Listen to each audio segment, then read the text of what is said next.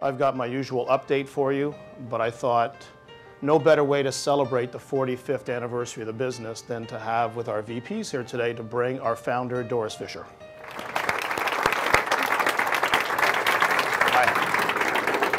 I love that. When you think about companies, especially in 1969 when companies were being founded, you think of single, famous American iconic businesses tended in 1969 be founded by men. So this was really a unique situation. Equality. You and Don as equal partners 45 years ago, and everything was always done equally between the two of you. The power of women, I mean, it's fantastic, but why shouldn't it be?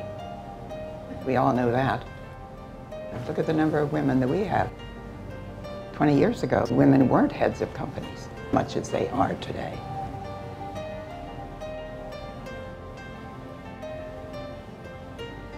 That's the way it should be.